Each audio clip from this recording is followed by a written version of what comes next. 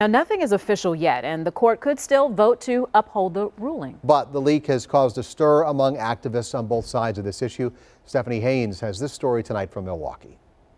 Molly Sisson has been volunteering as an abortion clinic escort since 2016, including at this one right here on Milwaukee's east side. We help walk them from their car inside and also back out again. We also serve as kind of a buffer for someone to yell at in the interim and hopefully to avoid them yelling at patients. If Roe is overturned, this clinic could close. Molly may have to volunteer elsewhere.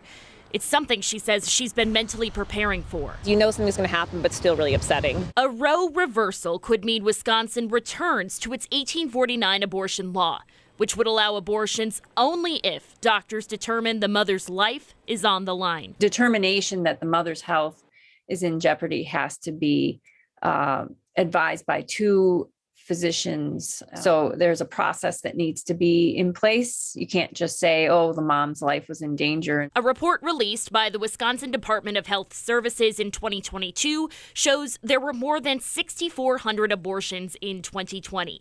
There were more than 6,500 in 2019. Well, we're out here to be a voice for the babies who have no voice on their own. Dan Miller is part of Pro-Life Wisconsin.